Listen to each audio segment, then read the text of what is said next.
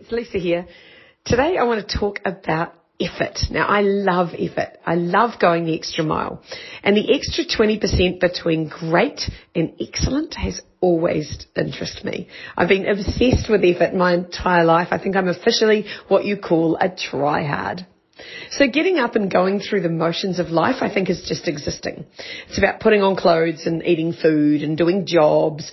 And it's living in a world full of obligations and shoulds. And for me, effort is about love and joy and pleasure and fun and energy. It's about wearing what you love. It's about eating what you enjoy. It's about doing what lights you up. It's about going the extra mile. And it's doing a bit more towards something that you are really passionate about. And I love Simon Sinek's quote that working hard for something we don't care about is called stress, but working hard for something we love is called passion. So passion creates energy, and effort becomes a byproduct of that energy. You almost can't help make an effort when you are filled with passion and purpose for what you are doing. So how are your effort levels? If you're not feeling very effortful, that is always a sign for me. It means that I'm doing the wrong work or I'm doing too much work. So overworking or working on the wrong stuff are two sure ways to kill your desire for effort. Some people tell me that they have no interest in effort.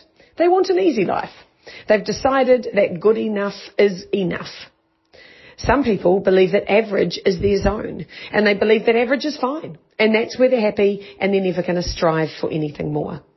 But what if you're not happy? What if you want more? I meet many people who are great. Their lives are great, they are great, but they have plateaued. They've settled for great. I always challenge them to stretch, to look deeper, to lift their eye line higher, and to imagine what their world would look like if their life was magnificent. Effort looks different for different people. For someone who's struggling, an effort is to get dressed and leave the house. For someone who's shy, an effort might be to attend a networking event for an hour. But what's an effort for you? What would stretch you? What would be worth striving for? And who is worth effort in your life? When I first heard about Thought Leaders Business School, I was wanting more.